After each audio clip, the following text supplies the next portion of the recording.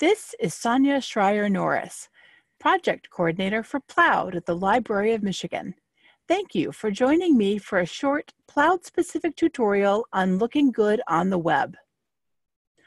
Today, we're going to be talking about what you have control over as far as how your Ploud site displays on the web and what you don't have control over. In particular, we're going to be talking about how Google, Bing, and Yahoo represent your site, and we're going to be talking about the Google Business Profile. We'll be using two Michigan libraries as examples, the Buchanan Area District Library and the Reed City District Library. So first, let's start off with the Buchanan District Library. This is how their site normally displays. If we go over to Google and do a simple search for Buchanan District Library, you'll see that there is some summary information underneath the main areas. You don't have control over which of the subheadings the search engines are going to pull up. It is generally based on popularity. You'll notice that the main summary is the library is excited to now offer keyword searchable issues of the Berrien County Record. If you go back to the Buchanan District Library's website, you'll see that they are actually pulling that from a portion of the homepage down here. That may or may not be the most important thing that they want to represent about their site. If we go over to Bing, you can see that they are doing the same thing, and Yahoo is also doing the same thing. That is the information that is most popularly being represented. If we go back to Google, you can see some of the subheadings. For instance, in the local history room, one of the items that it's bringing up is a PDF document. That may or may not be the most important thing about the local history room.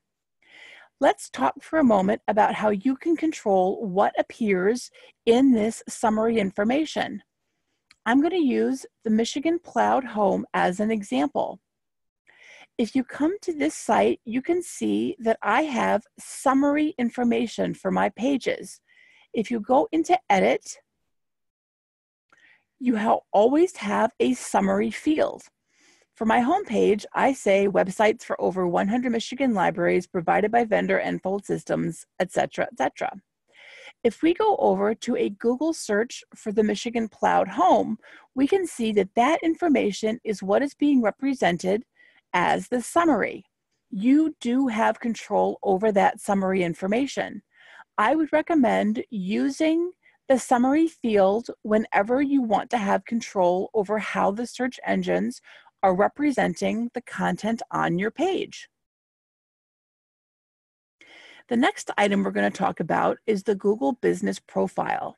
So if we come over here to the Reed City Area District Library, you can see what you're probably pretty used to recognizing on a Google search results page, and that is this information over here.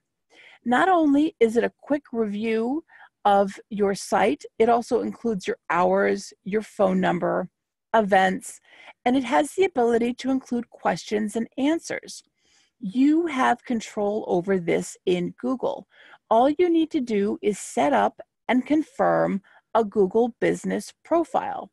Then you can include things like questions and answers, holiday hours, change your photos, information like that. If you Google Business Profile, you'll come up with this page, and I'm going to walk you through real quickly how to set up one of these. So I'm going to click on Manage Now. I'm going to set this up for the Ploud homepage. I'm going to say Michigan Ploud. Next. Do you want to add a location customers can visit? I'm going to say yes. 702 West Kalamazoo Street. Excuse my typing. Lansing, Michigan, 48911. And next, this is the Library of Michigan. It is a library. I'm going to change the contact phone to my own line rather than the reference desk line. Change the website URL.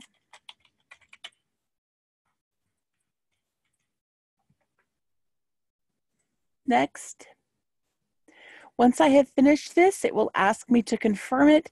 And then after that has happened, I will be able to include and control information over on this side of the screen for Michigan's Ploud Home. These are some pretty simple and low-hanging pieces of fruit that you can use to control how you better display your website on Google, Bing, and Yahoo. It's important to pay attention to because many people are going to use those search engines to come to your site rather than knowing the immediate address for how to reach you. That concludes this video on looking good on the web. I hope you've discovered some takeaways that you can apply to your own site. This project was made possible in part by the Institute of Museum and Library Services. Have a great day.